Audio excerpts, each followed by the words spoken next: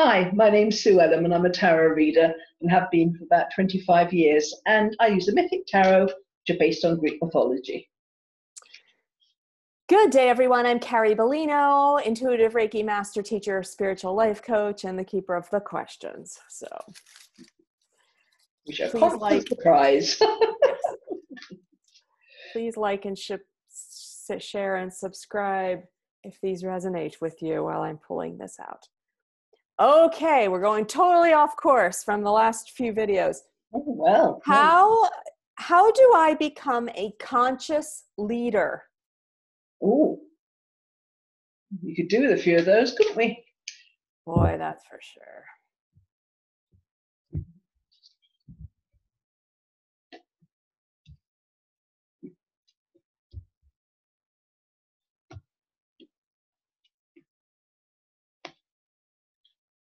Okay, interesting, bit of a mixed bag. Okay, by keeping your heart open, not letting personal experiences, personal negative experiences get in the way or to influence you where in your dealing with others. You've got to keep your heart open. You've got to be authentic. You've got to be prepared to be vulnerable, so people can resonate with you, because people can't really resonate with somebody who's up on the pedestal. They have to see the human aspect of you. It doesn't have to be, you don't have, I'm not saying you have to divulge all your personal life. That's not what I'm saying. But if you don't have love for people, and people can't feel that love and acceptance and willingness to help, then they're never going to see you as a leader. You're just a dictator, really.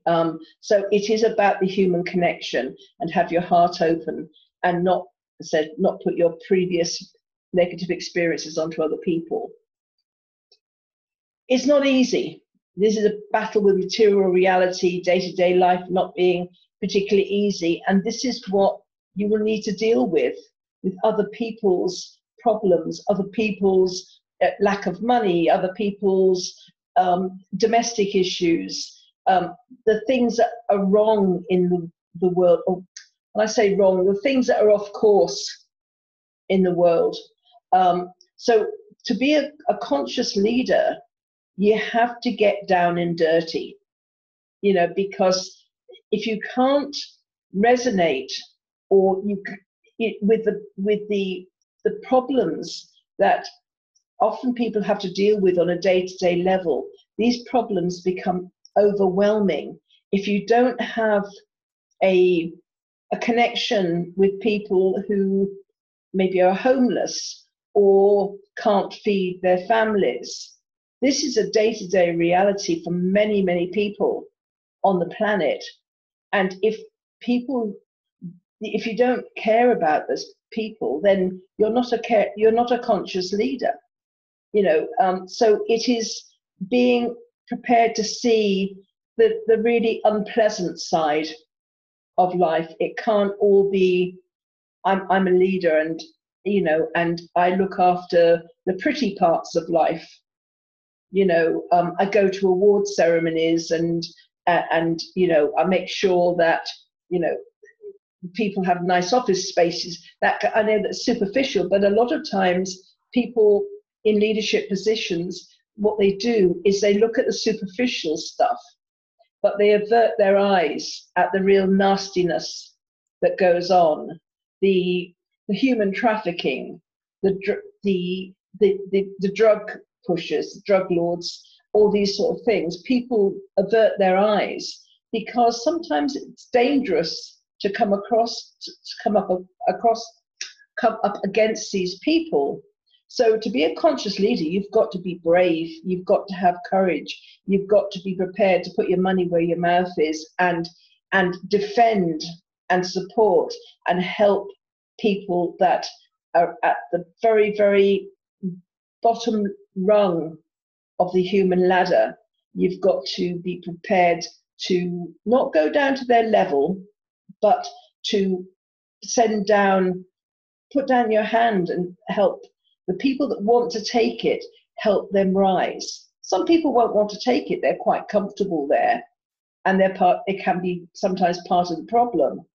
But it's being prepared to see all of life, not just the nice stuff. You've also got to be prepared to have battles between the ego, the emotions. Once you're in a leadership position, there will be egos aplenty that come at you, and problems aplenty as well.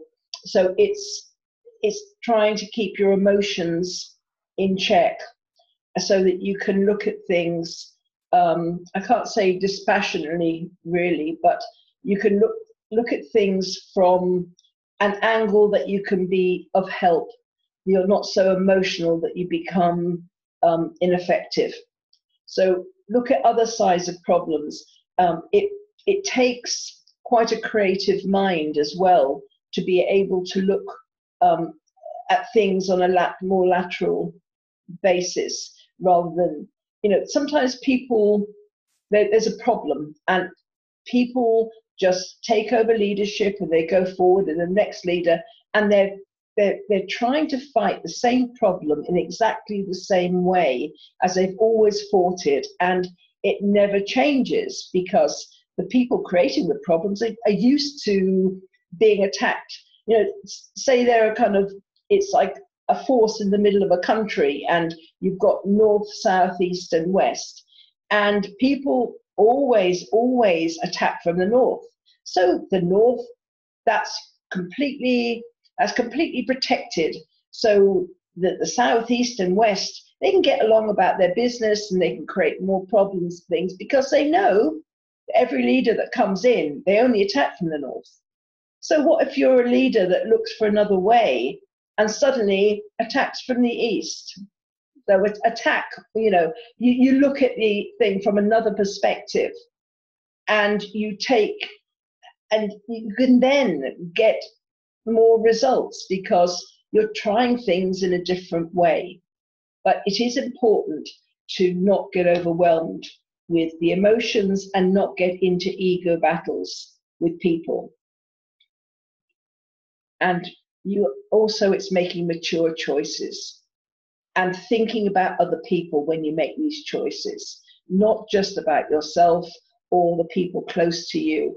It's, if you're in a leadership position, then you are having to make choices. You've got to take responsibility for those choices because other people are affected.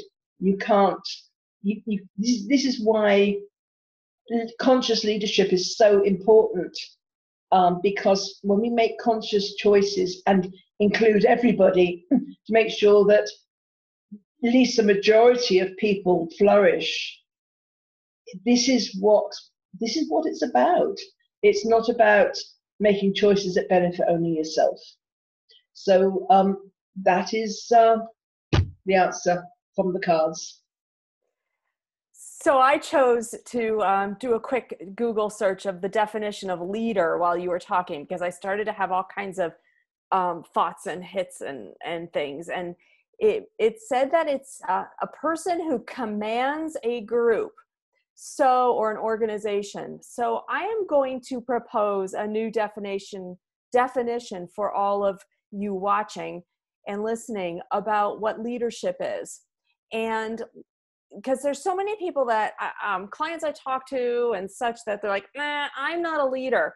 I'm not one to stand up and voice my opinion. I'm not one to organize a group and motivate them. So I'm not a leader, and that's fine. Not everyone is an active leader like that. But I am going to propose that we are all leaders. And by what I mean by that is that we all set a tone, an energetic tone, an energetic ripple effect, that an emotional ripple effect that goes out from us, and we lead, even if it's unconsciously, non-conscious, we lead people around us by that. so by that vibe. So I'm going to challenge all of you to be a conscious leader in being authentic, like Sue said, leading with your heart in your decisions, in your actions, in your words, doing what's authentic to your heart, knowing that what you are doing or saying is best for you, and hoping that while it's best for you, it's also best for everyone or the majority, because when you're leading with your heart, you aren't leading with your finances or your ego. So by nature of the energy, what you're doing for you will benefit all when you're heart-centered. So I'm going to challenge all of you that say, I'm not a leader, to look at yourself as leading your little energy, little ball of energy, your little emotional tribe, and don't discount the fact that you matter in the ripple effect, in the pond, because it doesn't matter what you do for a living, whether you're a mother or a father or you're a teacher or a banker. You are all leading by example. So own the leadership part. Yeah, absolutely. And you have, well, you've left me speechless, Carrie. Woo! Okay. On that note, we will see you tomorrow. Okay, please subscribe, like, and share if this resonates with you. And that's maybe a first step of leadership. There you go. Set the example. Thank you. Bye.